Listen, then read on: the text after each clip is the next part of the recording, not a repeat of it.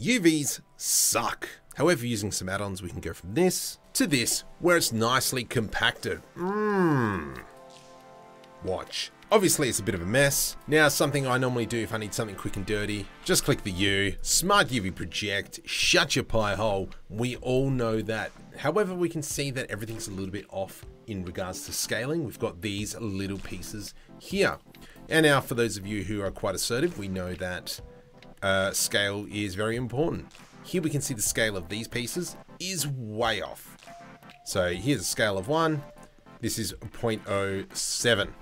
So if I go Control A and apply the scale of those ones, now I can select everything, tab into edit mode, U, Smart UV Project, wham bam, thank you ma'am, looking much better. However, we still have plenty of gaps. Now, super lazy like me, I'm using UV Packmaster 3. Let's just go pack.